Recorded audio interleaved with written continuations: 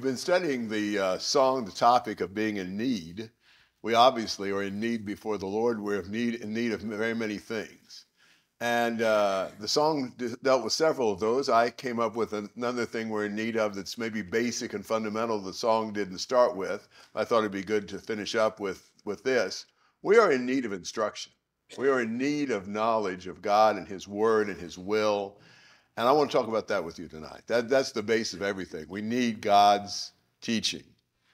In Jeremiah chapter 10 and verse 23, I know, O Lord, that a man's way is not in himself, nor is it in a man who walks to direct his steps. We don't know in ourselves where to go or what to do. We need instruction. Unfortunately, people often look the wrong place for instruction. They look oftentimes to themselves.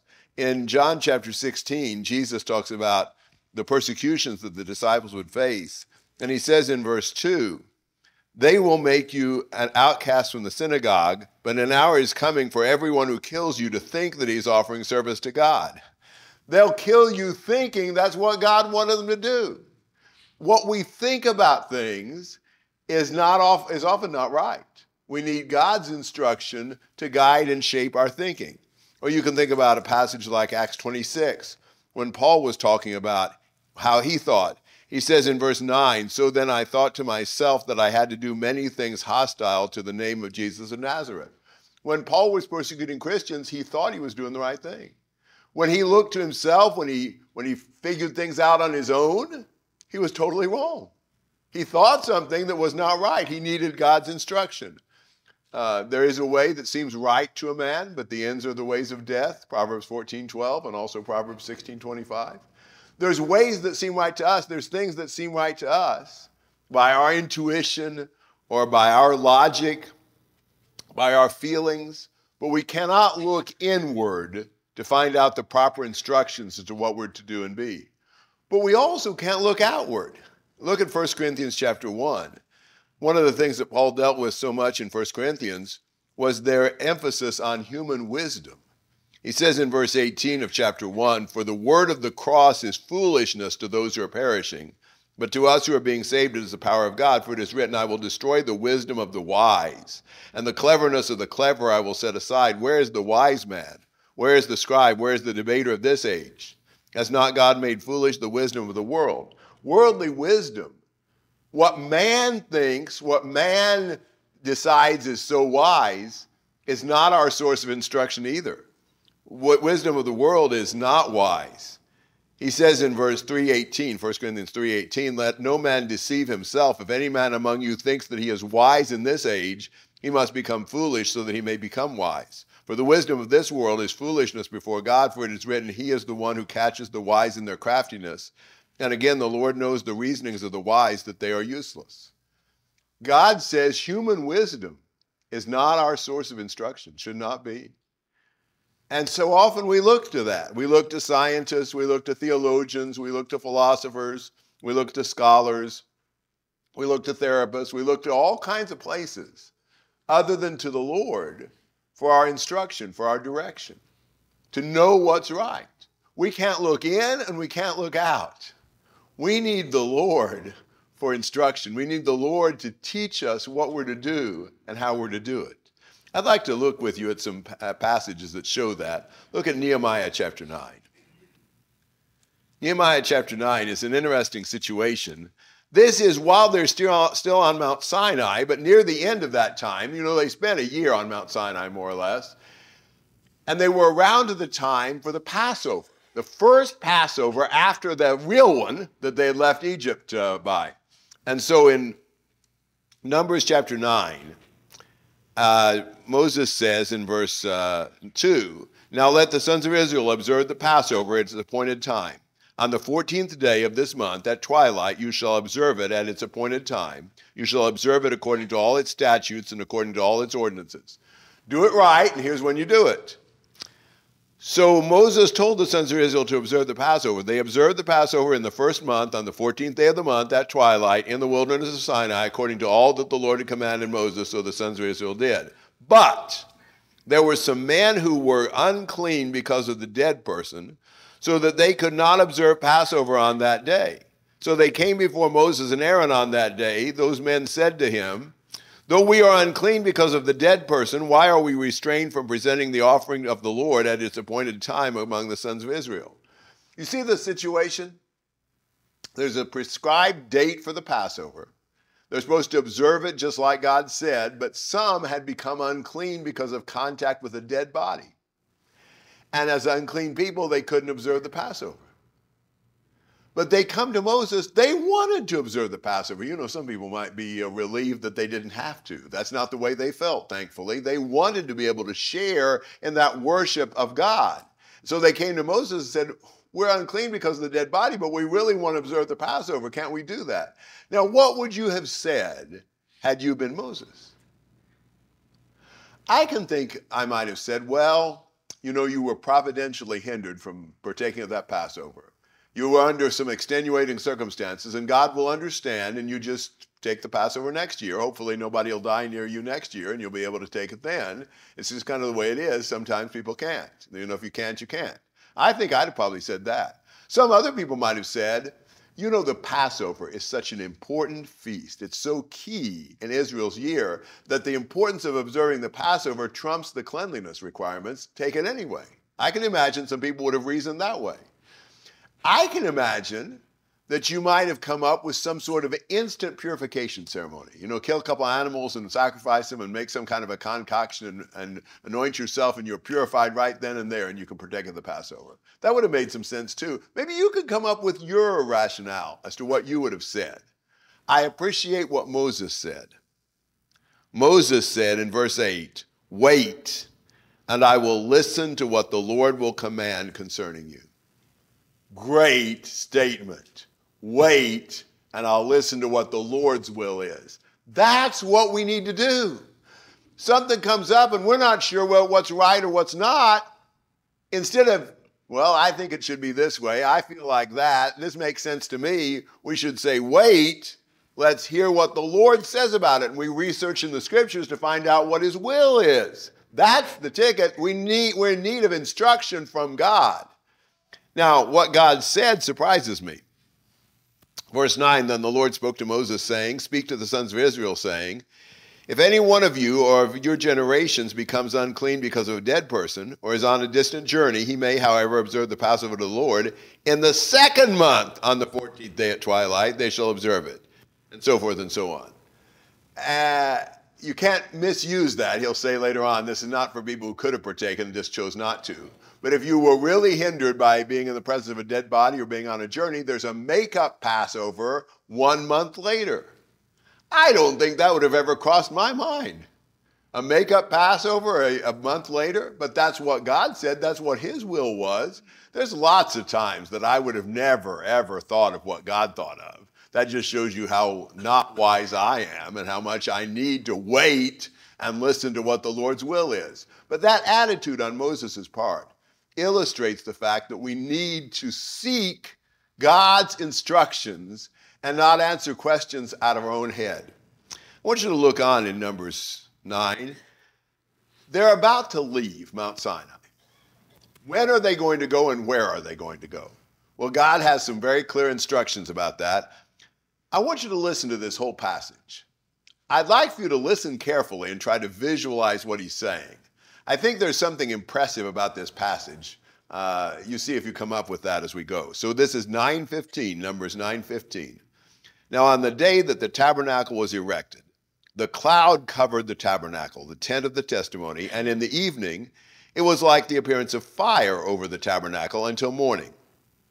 So it was continuously. The cloud would cover it by day, and the appearance of fire by night. Whenever the cloud was lifted from over the tent, afterwards the sons of Israel would then set out. And in the place where the cloud settled down, there the sons of Israel would camp. At the command of the Lord, the sons of Israel would set out, and at the command of the Lord, they would camp. As long as the cloud settled over the tabernacle, they remained camped.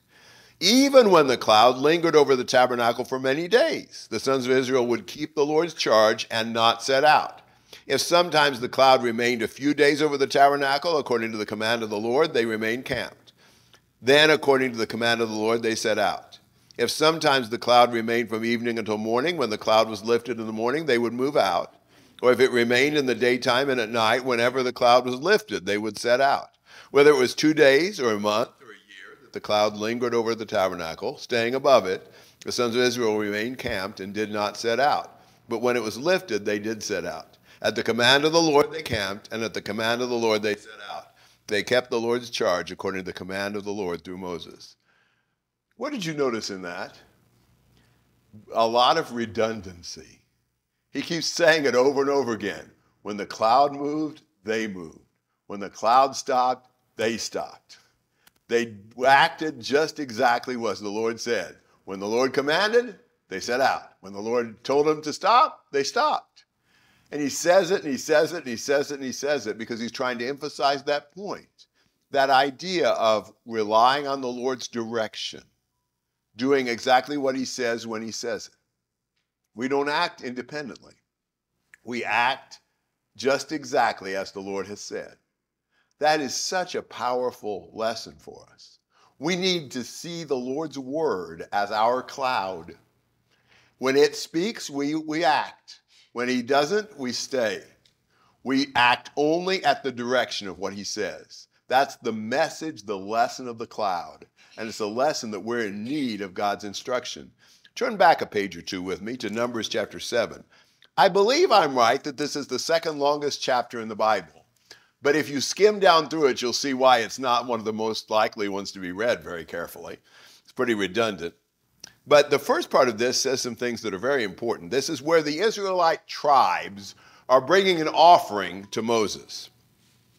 And they bring before the Lord in verse 3, this is Numbers 7:3, 6 covered carts and 12 oxen, a cart for every 2 of the leaders and an ox for each one.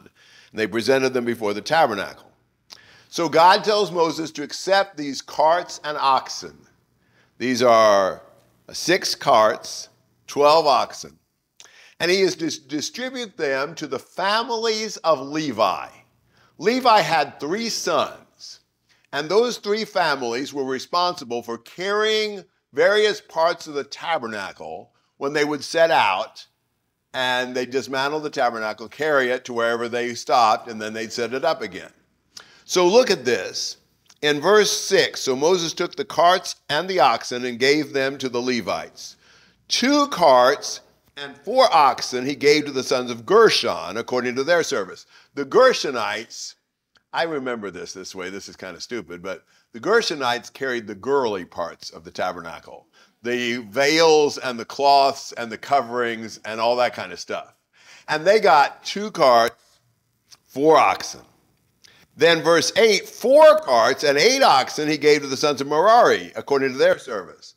The Merari people carried the manly, Merari man. They carried the boards and the structure of the tabernacle. And for that, which would have been heavier, I presume, you had 4 carts and 8 oxen. But verse 9, but he did not give any to the sons of Kohath, because theirs was the service of the holy objects which they carried on their shoulder. None to the Kohath people of Levi, because they were carrying the holy objects, like the table and the altars and the ark and those kind of things. And they carried them with poles inserted into rings, and they carried them on the shoulders of those Kohathites. They did not get any carts or any oxen. That's the Lord's instruction about the carts and the oxen and the transportation of the tabernacle. Move way past that now to 1 Chronicles chapter 13. 1 Chronicles chapter 13 is several hundred years later.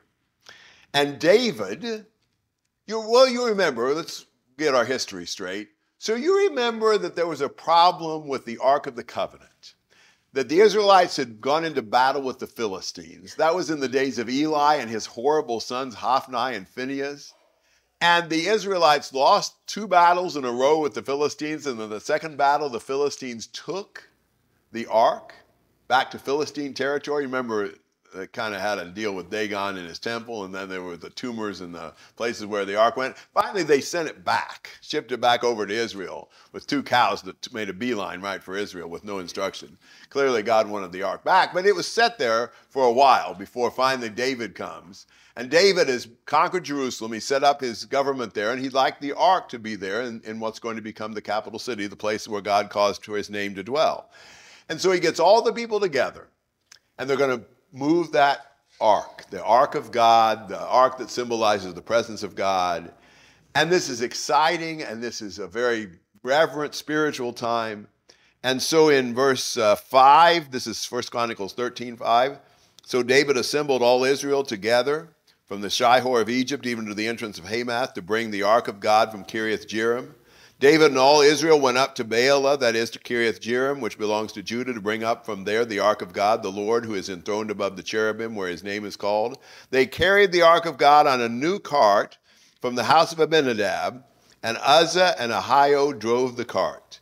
David and all Israel were celebrating before God with all their might, even with songs and with lyres, harps, tambourines, cymbals, and with trumpets. They are praising and worshiping God. They're excited about this. They're celebrating. They're bringing the holy ark of God into Jerusalem. When they came to the threshing floor of Kidon, Uzzah put out his hand to hold the ark because the oxen nearly upset it. I don't know if it nearly toppled over or nearly slid off the cart, but at any rate, Uzzah reached out his hand to steady it. The anger of the Lord burned against Uzzah, so he struck him down because he put out his hand to the ark, and he died there before God. Then David became angry because of the Lord's outburst against Uzzah, and he called that place Perez Uzzah to this day. David was afraid of God that day, saying, "How can I bring the ark of God home to me?" And he just left it right there. He's not going to do anything more. He's put out with God, very frustrated with God's outburst. He doesn't think God should have done that. They were trying to do this for the Lord. They were worshiping and celebrating before God, and hey, look at what God did to ruin the whole parade. Well, after some months, David reflected and realized this wasn't the right thing. And in 15:2 of 1 Chronicles, David said, "No one is to carry the ark of God but the Levites, for the Lord chose them to carry the ark of God and to minister to him forever." That's a good plan. That is what the Lord had in mind, isn't it? And he consecrates the Levites in verse 11 and 12, verse 13, "Because you did not carry it at the first, the Lord our God made an outburst on us, for we did not seek him according to the ordinance." There was the problem. So the priests and the Levites consecrated themselves to bring up the ark of the Lord God of Israel. The sons of the Levites carried the ark of God on their shoulders with the poles thereon, as Moses had commanded according to the word of the Lord. David needed to listen to the Lord's instruction. God was not the one responsible for the outburst. David hadn't carried the ark the way God had given the pattern for the ark to be carried. The Kohathites got no oxen and no carts. God did not intend for the holy objects to be carted, but to be carried on the shoulders of the Levites. When David did it right, everything was great. When he didn't seek the Lord's instruction, God made the outburst on them. God intends for us to seek the Lord's instruction, for us to do what Moses did. Wait, and I'll listen to the Lord. We may have to search the scriptures to find out what the Lord's will is. Is that too much to ask? We need to know what God's will is and depend on that. We need the Lord's instruction for what we do. In Isaiah chapter 8, there's an interesting situation in Isaiah where God has asked Ahaz not to make an alliance with the Assyrians, but to trust God. God said to Ahaz, greatly generous on the part of the Lord, he said to Ahaz, "Just name your sign. I'll give you any sign you want. Make it as high as the heavens. I don't care what it is. Ask for a sign. I'll give it to you to prove that I can deliver Israel and you don't need to make the alliance with the Assyrians." And Ahaz said, "Oh, I wouldn't want to test the Lord." And what he really meant is, I've already decided to make the contract with the Assyrians. I don't really trust the Lord. Well, in Isaiah's day, there were so many people who were they didn't trust the Lord anymore. Well, what happens when you don't trust the Lord? Well, you feel insecure. And so you have to trust something. And in Isaiah 8:19, when they say to you, "Consult the mediums and the spiritists who whisper and mutter," should not a people consult their God? Should they consult the dead on behalf of the living? So here's the deal, and it's what happens in our day. People feel the need for some supernatural guidance. If they don't turn to God, they're going to turn to something. Here, to the mediums and the spiritists who whisper and mutter and communicate with the dead, supposedly. What in the world do the dead know about how to stay alive? You know, why talk to them? I love verse 20. Isaiah says, to the law and to the testimony. That's the thing. Cut out the seeking God's will in all these false ways. Go to the law and to the testimony. I think that would be a great slogan. We could have a slogan, that'd be a good one. To the law and to the testimony. We want to go to God's word to find out. I don't care what all the psychics and spiritists and palm readers and horoscope readers and whatever in the world say about it. I want to know what God says. We need the instruction of God. We're deeply in need of that. Nothing that the world offers can hold a candle to what God says. That's what Isaiah had learned. Isaiah was a great prophet in a difficult time. To the law and to the testimony. In 2 Timothy chapter 3, coming to the New Testament for a moment, 2 Timothy chapter 3 and verse 16. All scripture is inspired by God and profitable for teaching, for reproof, for correction, for training in righteousness, so that the man of God may be adequate, equipped for every good work. There's where we find God's will, in the scripture. The scripture is profitable for everything we need. All the instruction we need is in the scripture. The man of God may be adequate, equipped for every good work. We need nothing else. But you know what our tendency is if you keep reading in 2 Timothy. I solemnly charge you in the presence of God and of Christ Jesus, who is to judge the living and the dead, and by his appearing in his kingdom, preach the word, be ready in season and out of season, reprove, rebuke, exhort with great patience and instruction, for the time will come when they will not endure sound doctrine. But wanting to have their ears tickled, they will accumulate for themselves teachers in accordance to their own desires, and will turn away their ears from the truth and will turn aside to myths. People want to hear the things that make them happy. They want to hear a message that conforms to their desires instead of hearing the instruction from the Lord. And so people will find teachers that will tell them what they want to know. Somebody's in an adulterous marriage situation, and they shop around for a church that will accept them. They shop around for a preacher that will tell them it's okay. Or whatever our pet sin is. We want to find some place that says, that's fine. God won't care. Instead of listening to what the Lord says. He's the one we need to listen to. He's the one we need to please.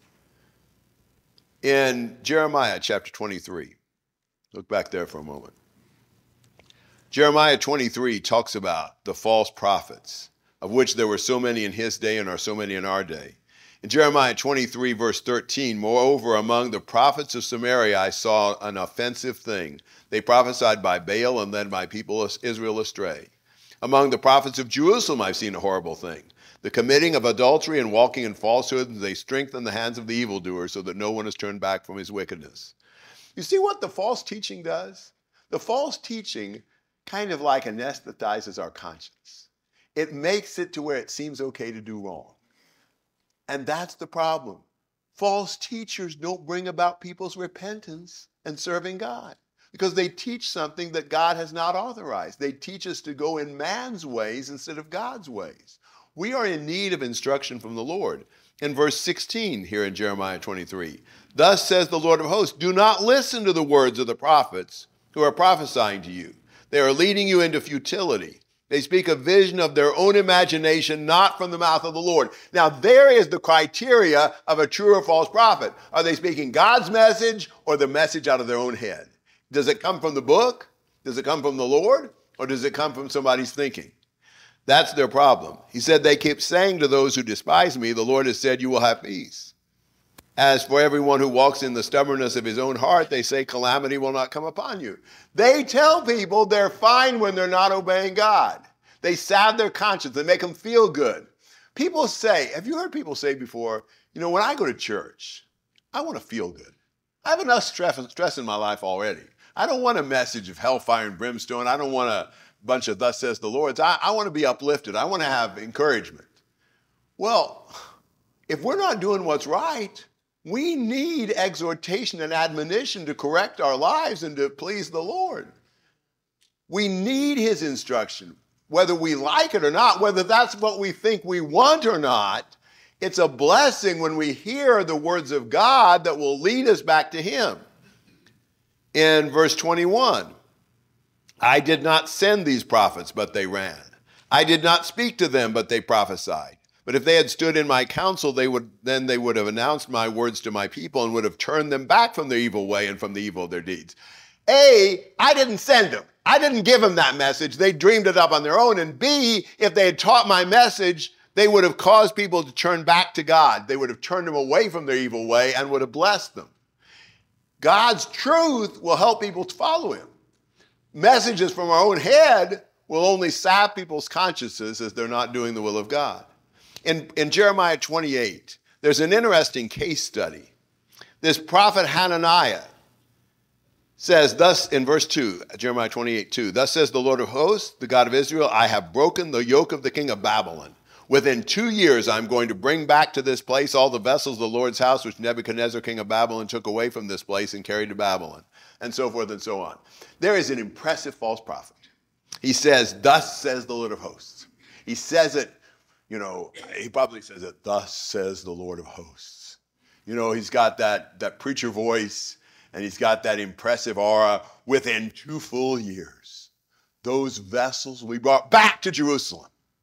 You can just hear the electricity in the air, feel the electricity in the air. And he's telling things that are totally out of his own head. None of it comes from God. We have to be careful. There are people who sound good. They use passages, twist them. Satan used passages in Jesus' temptation. And they sound so authentic. We've got to keep our guard up and be careful that we're not misled by somebody who sounds good but isn't revealing what the Lord says. In this particular case, he even theatrically broke the yoke God had put on the neck of Jeremiah to theatrically say, that's what God's going to do with the yoke on your neck. And Jeremiah at first doesn't say a word because he doesn't have any word from the Lord to give. He said, I hope you're right. But on the other hand, most of the prophets who prophesied in the era like this have prophesied repentance. But I hope you're right. Then God speaks to him and he says, you're going to die, Hananiah. And the same prophet who said the holy vessels would come back within 2 years died within 2 months. Shows you what God thought of his prophecy. So we need instruction from God. We need it badly. And we need to have discernment to see whether people are teaching us the truth or not. Is their message from the book or not? We need to know the book. We need to examine everything that's said. And we need to make sure that when we need a message of exhortation, we're not just getting a bunch of messages of comfort to salve our conscience in our sin. Now, there's a lot of people who are leaving this idea that we need instruction from the Lord. A lot of people who are not so concerned about following the Lord's will strictly and are more open to other perspectives and other insights and other ideas. I want to close the lesson for the next few minutes by talking about some of the reasons I think people are abandoning the feeling that we have to have a thus says the Lord for everything we do. People who are not insisting on listening to God and receiving instruction from God. And I think these reasons why people are doing that are good exhortations for us. I think one reason people are abandoning the Lord is they don't know the book. They don't know the Bible. If you don't know the Bible, anybody could come along and tell you something. If he says it well, it'll sound impressive. I can remember when I was a kid, I occasionally was able to attend a religious debate. It's kind of obsolete these days, but they had them back then. And I sometimes even read them. I can remember being so frustrated because the first guy who'd speak, I'd say, yeah, that sounds good, that's right. The next guy would speak and refute him, I'd say, no, he's right. Then the guy would rebut him, and no, he's right. Every one I heard, it sounded good to me. It sounded right, because I didn't know the Bible well enough to be able to critique it. And it was frustrating. I had to study a lot more and get to the point where I could say when this one was speaking, wait a minute, that's not what that passage is saying. That's out of context, or that you didn't even read it right, or whatever it was. But it takes study, it takes effort to learn the word We need to be people of the book. I don't care who you are. You may say, well, I'm no teacher. It doesn't matter. You're a learner, you're a listener, and you need to be able to distinguish the truth from error. We need to know whether it's God's word or not. So that's one problem is we don't know what's right. We don't know the truth. How are we going to be able to determine truth from error? A second thing I think is really a problem for us. As we have become, we in a broad sense, more affluent, more educated, more socially acceptable, more influential, we have greater status, it's hard for us to think of our friends as being wrong. It's hard for us to be identified with a church that most people around us don't think much of. It's not one of those churches everybody says, oh yeah, I've heard of that church. That's a great church. They have all these programs and one thing and another. We are often influenced by wanting to unite with our friends and not wanting to see a difference. We want to believe everybody's okay. Well, all evangelicals are okay. Well, all people who say they're Christians are okay. And to stand up and say, wait a minute, this is a false teaching. They may call themselves a servant of God. They may call themselves a prophet or a disciple or whatever. But when you examine what they're saying, it's not true. When you examine what they're doing, it's not right. We need to be willing to be persecuted, to be defamed, to be spoken against. Jesus was. Paul didn't get run out of city after city because he told everybody what they wanted to hear. We need to be willing to stand up for truth, stand up for the Lord, stand up for his will and his way, no matter what it costs us. Maybe our friends will think, oh, I've heard of that group. You guys are the people who think you're the only ones going to heaven, right? Or whatever they say about that. And we have to live with the fact that they're not going to approve of our teaching, and we have to try to teach them the truth so that they can be saved. Sometimes we don't want that. A third reason people are abandoning this need, feeling the need for God's instruction, is because of unresolved sin issues in their life. I'll tell you, one of the things that makes it hardest for us to understand the Bible is when I feel guilty, when I know I'm not being what I ought to be. Because, it's kind of like, well, I'm not following the Lord in this. Well, how does it matter if they're following the Lord in that? If I'm not obeying God, how can I expect anybody else to? We really need the Lord to get the sin out of our life. We need to put off the old man and put on the new man. We theoretically did that at one point. We better live it. If you've gone back to that old man, get rid of him. Renew your thinking. Turn to brethren to help you, to strengthen you, to be accountable to.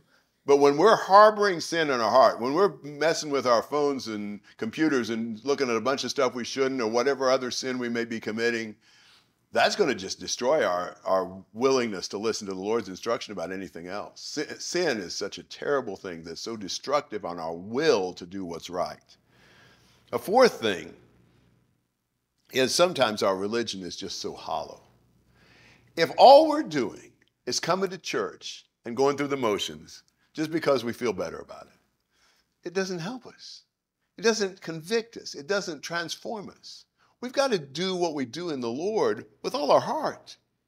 If we've left our first love, if it's just a mechanical routine for us, we don't really love God, we don't really praise God, we don't really care that much about him, we just feel like we got to go, we got to do a few religious things, we're going to be vulnerable to anybody who comes along and says something we like to hear. Because we're not really that committed, we're not really that fervent, we're not really that enthusiastic for the Lord anyway. So we've got to make sure that what we're doing is really an expression of love and praise to God. We care about him, and we're giving our all to God. And then finally, I think our pride is a problem. It's hard to not, want to think we know more than God.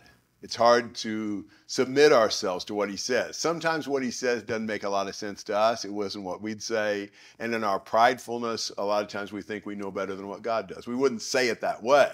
When it's all said and done, we argue with the scriptures and decide we know what's right as opposed to what it says. The thing we're learning in all this, we're in need. We're in need of God's instruction. That's the place where we have to start. We need to know what his will is. We need to, like Moses, wait and listen to what the Lord says. Like he told the Israelites, follow the cloud. Where it stops, you stop. When it sets out, you set out. The Lord's word is our cloud. We need to be careful to follow his instructions. If he says no oxen, no carts, it means no oxen, no carts. You just do it the way he says to do it. And in everything, we go to the law and to the testimony. We want to know what God's will is, and that's what we follow. I think this is as basic as anything could be, but it's what we need. We need to be really focused on the Lord and his word. We need to know it. We need to be committed. We're going to follow it no matter what. Whether anybody else does or not, whether anybody else in the world thinks that's cool or not, we are committed to God. We love him. We trust him. We fear him, and we're willing to live by his word in everything.